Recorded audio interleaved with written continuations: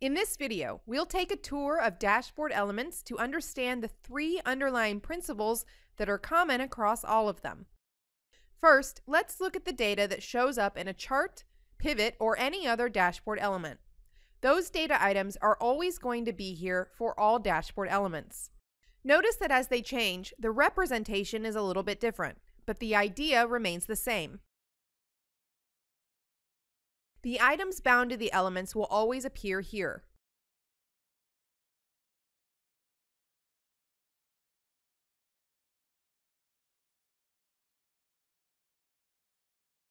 Next, let's look at the interaction between the element and data. To do that, let's go to the Data tab. You can create filters for the data that show up in the element, and also master filters to control how data is shown across many elements. Next, we have drill down features available for almost all elements. In the case of the gauge, this looks a little bit different because the same options are not available. However, there is a data tab just like every other element. Finally, you can control the look and feel of the dashboard with the Design tab. For a chart, it allows you to select the chart type. But for a gauge, you'll be able to select a different kind of gauge. So when working with dashboards, we have to consider 3 things. First, the data that's bound to it.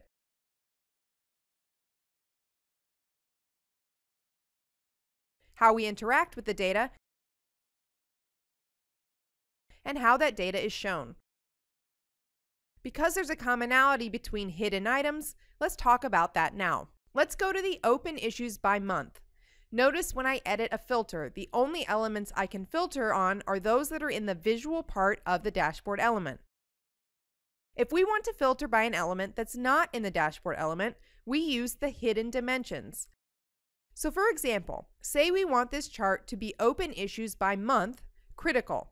We drop the issue type into the Dimensions section, right-click Edit Filter, and now we can select the issue type to filter on. We'll select the critical value and hit Apply. Notice this chart is now a little bit different because it has filtered the data based upon the hidden dimension called issue type. Next, let's talk about hidden measures. Notice we have a hidden measure in here. Let me take that out and show you what this does.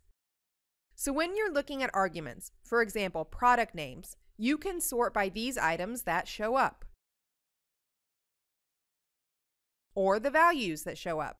I'll sort by open, and automatically the most opened items will go to the top and filter down to the bottom. If I sort descending, it flips it.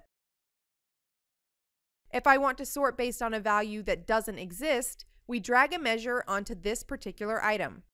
I'll choose Issue Type Index, and I'll choose Account. This will allow us to sort the items depending upon the issue type.